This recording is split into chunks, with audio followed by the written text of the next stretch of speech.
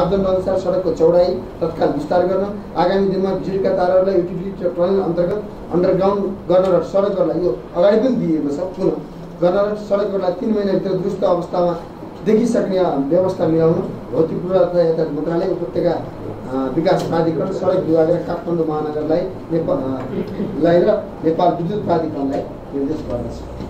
2. नेपालमा सडक निर्माण गर्ने सीमित निकायहरूको बीच पनि समन्वयको ठूलो अभाव देखिन्छ। काठमाडौँ उपत्यका विकास प्राधिकरण, सडक विभाग, महानगरपालिका आदिले विकास एवं विस्तार गर्ने सडकहरूको अवधार तथा मापदण्डमा समेत भिन्नता हुने गरेको छ। तसर्थ आगामी दिनमा राजमार्गको सडक विकास र विस्तार गर्ने प्रणाली, शहरी यातायात विकास गर्ने प्रणालीलाई सुदृढीकरण गरी प्रभावकारी गुणस्तरीय कार्य सम्पादन गर्न गराउन समिति नेपाल सरकार, भौतिक पूर्वाधार यातायात मन्त्रालय, शहरी विकास मन्त्रालय, संघीय माग तथा स्थानीय विकास मन्त्रालयलाई निर्देश गर्दछ। त्रिपुरेश्वर कलङ्की नागढुङ्गा सडक खण्डमा अत्याधिक सवारी चाप रहेकोले सडक विस्तार अनिवार्य छ। यो सडक खण्ड विस्तारका लागि घर जग्गाको मुआवजा राजधानी सञ्चालनलाई पनि भर बनाए है।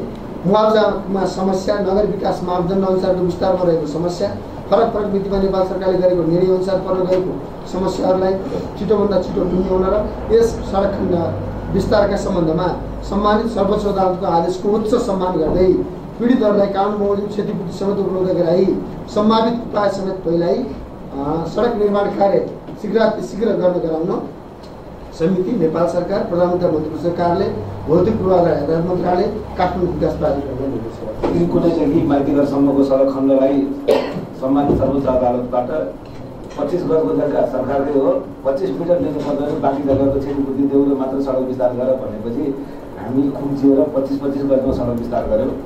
अब यहाँ मुख्य समस्यामा जान्छु हजुरको, यो त्रिपुरेश्वर नागढुङ्गा सडक खण्ड 25 गज या 25 मिटर जे भए तापनि त्यहाँ मानिसहरूको हातमा पूर्जा छ, कर तिरेका छन्, मालपोत तिरेका छन् र उहाँहरूको भनाइ के छ भन्दाखेरि पछाडि जग्गा हुनेले त घरको मुआवजा दिएर घर सार्न मजदुर भए सारेका पनि छन्, तर जसको पछाडि जग्गै छैन ती जग्गा नहुनेले हामीलाई यो अहिले हामीले घोषणा गरेको राजमार्गको कानुनले तोकेको राजमार्गभित्रको जग्गाको पनि क्षतिपूर्ति चाहिन्छ हामी विस्थापित हुनेहरूको भन्ने कारणले सबभन्दा जटिल अवस्था त्यहाँ छ।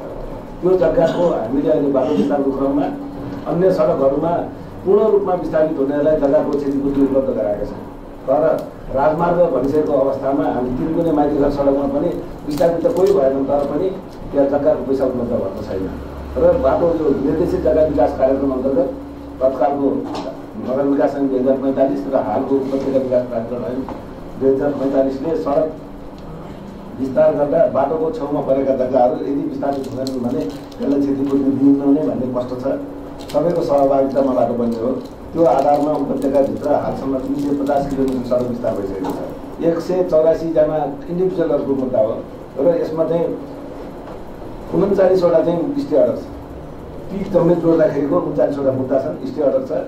स्टे अर्डर चाहिँ भएर मुद्दा हेर्दाको अवस्थामा सम्मानित सर्वोच्च अदालतमा विचार गरिन्छ, तर मुद्दा सुनवाई नै हुँदैन। किन भन्दाखेरि मुद्दाको पेशी तोकिएको दिन प्ले कार्ड सहितका मान्छेहरू माइतीघर मण्डलमा उभिन्छन्, उभिसकेपछि अदालतमा इन्फर्मेसन पुग्छ अनि त्यहाँ जुलुस छ भने किन फैसला हुने भन्ने अवस्थाले गर्दा अनिर्णयको बन्दी भनेको अवस्था छ।